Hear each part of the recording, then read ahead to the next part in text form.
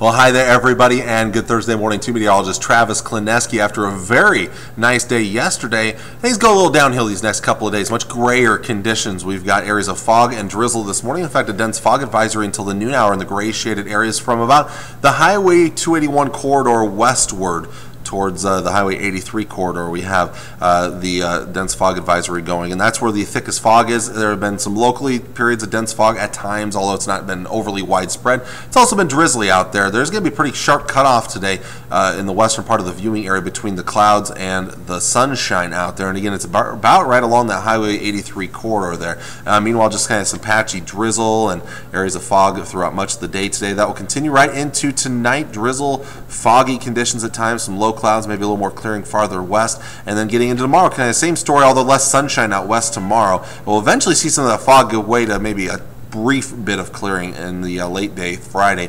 We even have a chance of a little bit of rain Friday night, might possibly mix with a little bit of snow before this clears out of here early on Saturday morning. So areas of fog and patchy drizzle up towards the north, low to mid 40s for afternoon highs. Out west kind of depends on where you live. Around Lexington, Beaver City, stuck under the clouds and the fog, maybe a little drizzly. Out farther west towards Ogallala Imperial, a lot more sunshine out there, so warmer conditions in the upper 40s.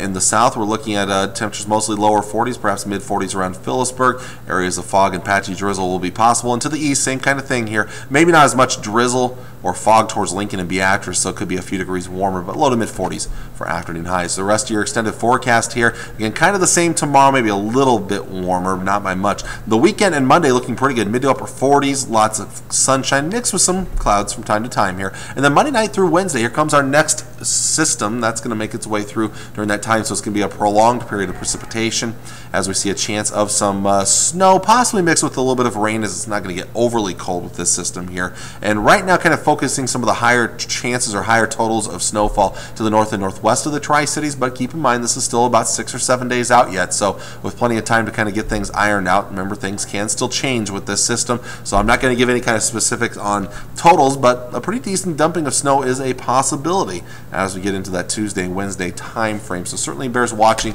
but still quite a ways away yet, so we have some time to figure that out. So there's your forecast for today. Until next time, I'm meteorologist Travis Klineski, and I hope you enjoy your gray Thursday.